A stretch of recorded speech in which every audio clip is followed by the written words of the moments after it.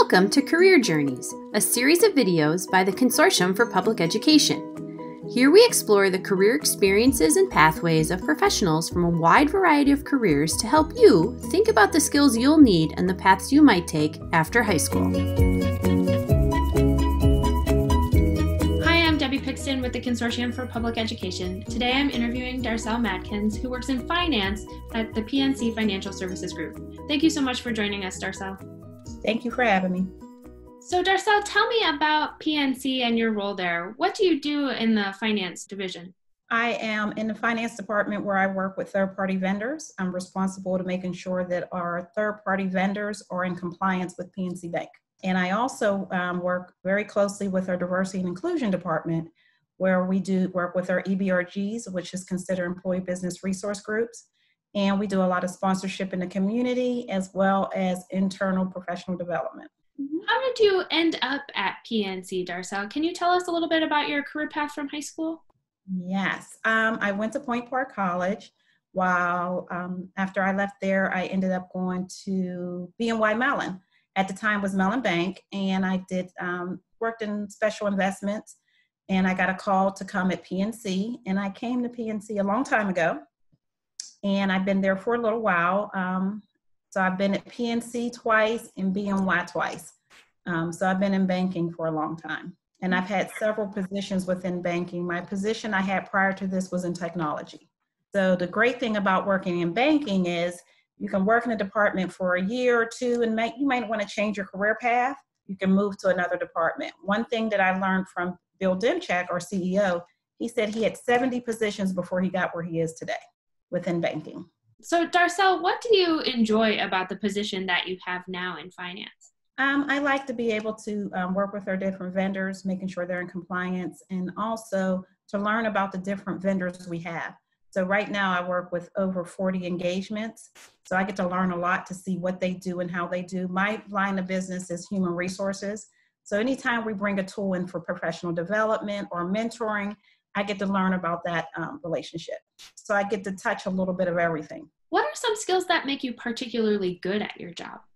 I will say time management, able to pay attention to detail. Project management is something that if someone's interested to look at. And also I would say being able to communicate well with your internal partners and external partners. Now, Darcel, you've been in banking a long time. Did anything surprise you about the world of banking that maybe you wouldn't have expected it when you were in high school? I would have not expected us to have banks where there's no cash.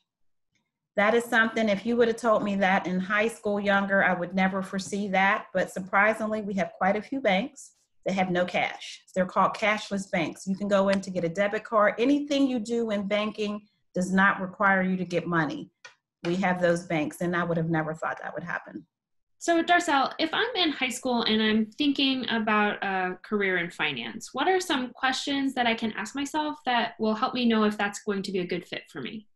Well, the great thing about finance, it's a big department. So think about it I'm in anything that deals with money to the bank or to that company in finance. It may be purchasing something like your accounts payable. It could be real estate. And my department is vendors. So what I would say, something that was really interesting to look at something like accounting, business management courses, and also business administration is a great way to learn more about finance, and if that's what you want to go into. Darcel, do you have any advice that you would offer our students who are interested in pursuing a career in finance? Yes, I'll give the advice someone gave me, and I always make sure I pay attention to is I always show up, and when I show up, I follow up. So if I meet 5 people, I'm going to follow up with those 5 people. Networking is so key, and you'll be surprised how far that'll get you to build your network.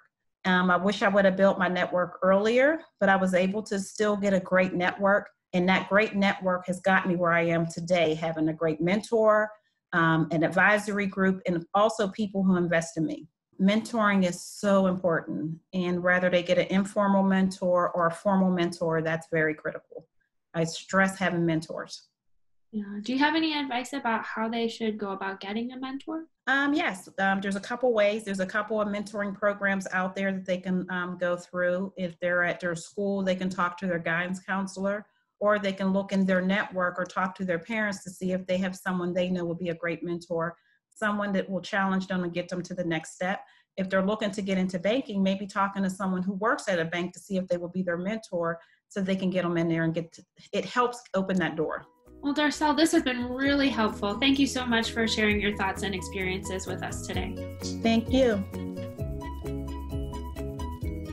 For more information or to learn about other careers in the Career Journey series, visit our website and check back soon for our next installment. Thanks!